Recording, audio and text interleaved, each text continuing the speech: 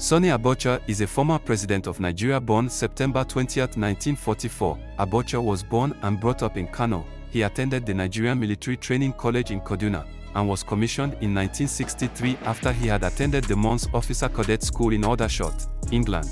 The Nigerian military officer and politician ruled as the military head of state after seizing power in 1993 until his death in 1998. Abacha's seizure of power was the last successful coup d'etat in the Nigerian military history. Abacha served as Chief of Army Staff from 1985 to 1990, as Chief of Defense Staff from 1990 to 1993, and as Minister of Defense.